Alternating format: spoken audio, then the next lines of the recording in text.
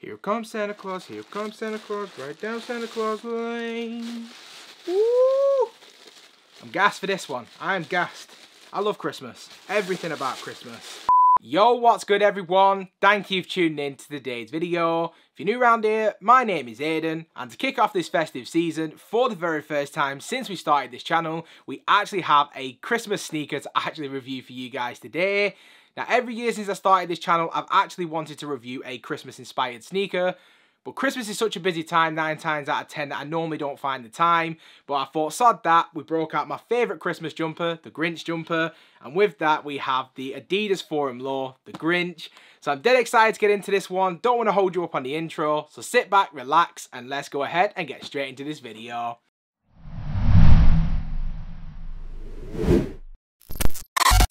So first things first, just like we always do, before we get into the shoes, let's just start this off with the packaging. And the packaging for this shoe is just an experience in itself. Absolutely incredible. Definitely adds to the value of the release. And we're going to go through all the little details all the way throughout this box because the packaging is just absolutely crazy. So on the front of the box, we do have the Grinch hand holding the Adidas bauble. Very, very nice in my opinion.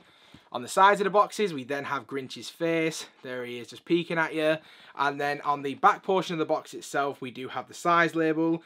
Now, the label reads Forum Low, the Grinch, and this is a UK 9.5 personal size for me. And it's in the Suck-Col S Green Red colourway. Now, this is the size label for anyone who wants to check that out. So hopefully that'll focus so you can see that. There it is. It should hopefully be enough time. Now, the box itself is opened by a pull drawer. As soon as you open it up, the first thing you are going to see is that we do have some additional insoles in there, which is absolutely crazy. So I'll try and figure out a way for you guys to see that. Hopefully it'll focus on the insoles and not the actual me. We do also have the tags. I will be honest, I've already had these shoes out. I couldn't wait to see them. And then on the inside of the box itself, we do have this really nice tissue paper. So we also have some Grinch detailing on there as well. Again, hopefully that'll focus. Now, one of the things that I really love about this one is the fact that the shoes do come individually wrapped. So if we peel back this tissue paper, on the inside, here we have the individually wrapped shoes. But we didn't come for the packaging, we didn't come for the tissue paper. So let's go ahead and get straight into the shoes. Quick sip of dad fuel before we get going. Let's go. So just diving straight into this one, starting out with the upper to begin with. And for this one, we do have a true Christmas classic, featuring these hues of titular green and yellow in this hairy suede construction to mimic the Grinch himself. The Dr. Seuss classic is only the latest iteration of a long line of pop culture related collaborations with Adidas. We recently saw the Home Alones, as I was mentioning a little bit earlier. We're also going to be getting the Home Alone 2s at some point in December as well. We recently saw the South Park Towelies, we had Homer Simpson, Marge Simpson collaborations, and a whole bunch of other ones as well. So Adidas is definitely taking us down that really long nostalgic path, and with this one, there was just something about it that called out to me the minute that I saw it, and all the little Easter eggs that you get, not only just with the packaging, but with the shoe itself, just completely blew my mind. Now, we will be breaking down all the little intricate details as we work our way throughout. So if we kick this off from the front of the shoe, and then we'll gradually work our way back. At the base of the shoe, we do have that yellow coloured long-haired suede with the perforations that you usually see on the Adidas Forum Low. And then wrapping around the toe box on the overlays, we do have this titular green long-haired suede once again. Now, the quality of suede is probably one of the more surprising things about the shoe. I feel like I've been saying that a lot in my more recent videos, where the quality of the shoes just seems to be getting a lot better. Whereas in the past, I would normally maybe associate quality with price point. So the higher the price I'm paying, the better the quality I expect. And then the lower the price I'm paying, almost the lower the quality I'm expecting. I really don't know what I was expecting with this. I really didn't expect much of it, to be completely honest. But when I got this out of the box, the first thing I noticed was just how nice and rich the colour was. Now, it's not a soft suede or anything like that. It's a long-haired suede, which I think over time could end up matting and end up looking a little bit dingy. But considering this is to replicate the Grinch, I don't feel like it's supposed to be perfect, and I feel like it's supposed to look a little bit worn, a little bit haggard. And that's definitely something that I thought that, you know, they executed very well on the shoe itself. So again, the colour, the quality, absolutely no complaints from me.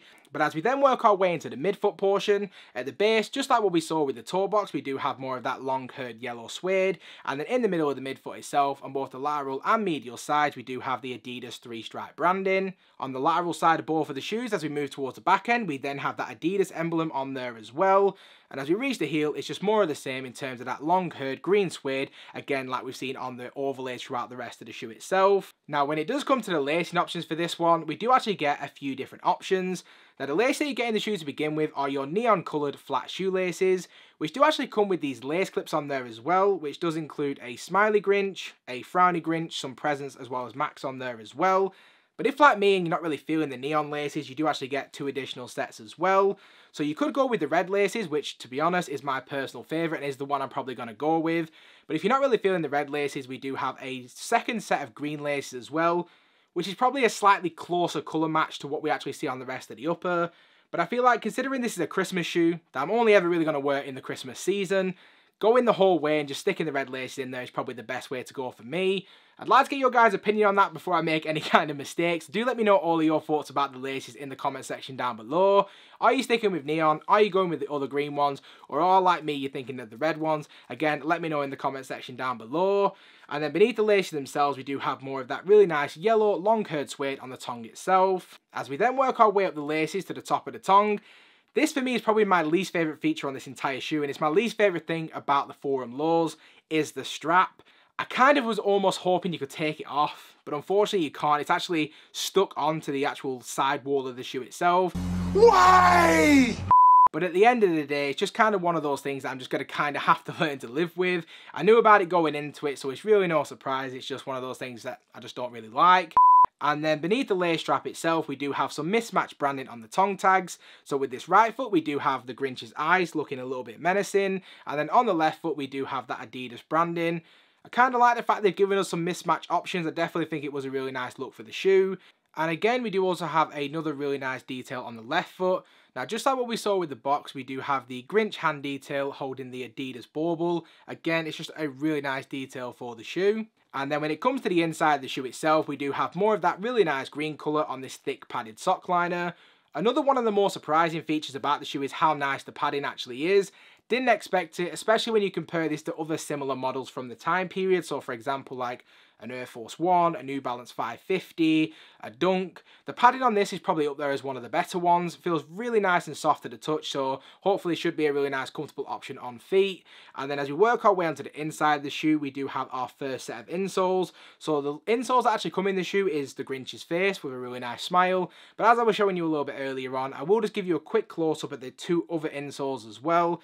So again, another option to do some mismatch if you're kind of liking that mismatch vibe that we saw with the tongue. Again, just a really nice detail for the shoe itself. Now, as we do work our way back onto the outside of the shoe, I will be completely honest, I'm not entirely sure what the actual technology is in terms of the midsole cushioning.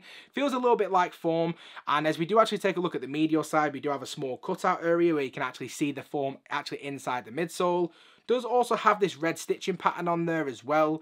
So if anybody can kind of explain to me what the actual cushioning is on the inside of the shoe, I would definitely appreciate that in the comments. It is very comfortable on feet. I did sit down and actually try these on before I sat down to do the review. And the comfort's there. It's nothing immediately comfortable. If you're comparing it to 2022 technology, it's far and away not as good. But just for everyday kind of mooching around, just going to the shops and what have you, this is definitely a pretty comfortable option. And as we then work our way onto the outsole of the shoe, again, we do have more of those neon accents with that really nice pop of red underneath the forefoot as well. Very nice in my opinion. Now, when it does come to the sizing options for these, I did have to go a half size up. Now, last year I did actually get, as I mentioned earlier, the Home Alone forums.